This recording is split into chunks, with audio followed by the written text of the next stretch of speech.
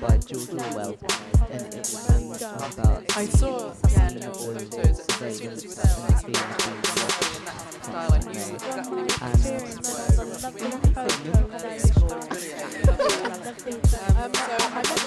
the order of questions here, but now I know I can't at all. So here it says, when the Taliban was in power, nail varnish was banned, but then also women couldn't really go out. So the women used to paint their nails in secret, and it was just sort of one of those little details of resistance. It really is. That was why it sort of got to me.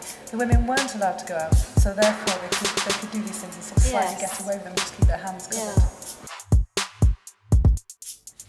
Basically, those holes we're making, we're going to sew from top to bottom on both sides. So there's going to be thread visible on both this outside edge and the inside page. So first we learned how to do saddle stitch, which is to make the individual leaves.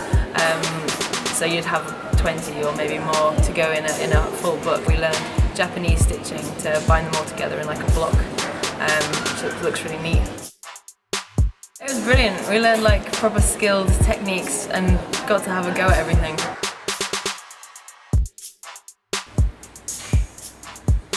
These are probably things, thinking about it, that you don't even know about your closest friends, maybe.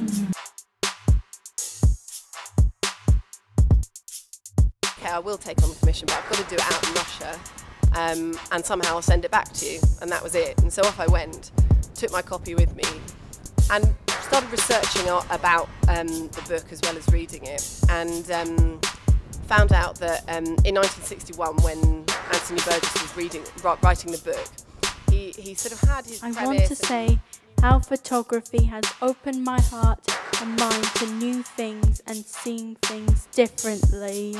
It has inspired me to make photography a major hobby, and I plan to study it at college when I go.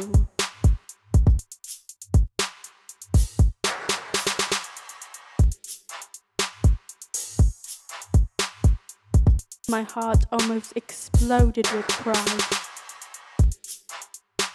I hope I feel like this many, many times in my lifetime. Thank you for listening.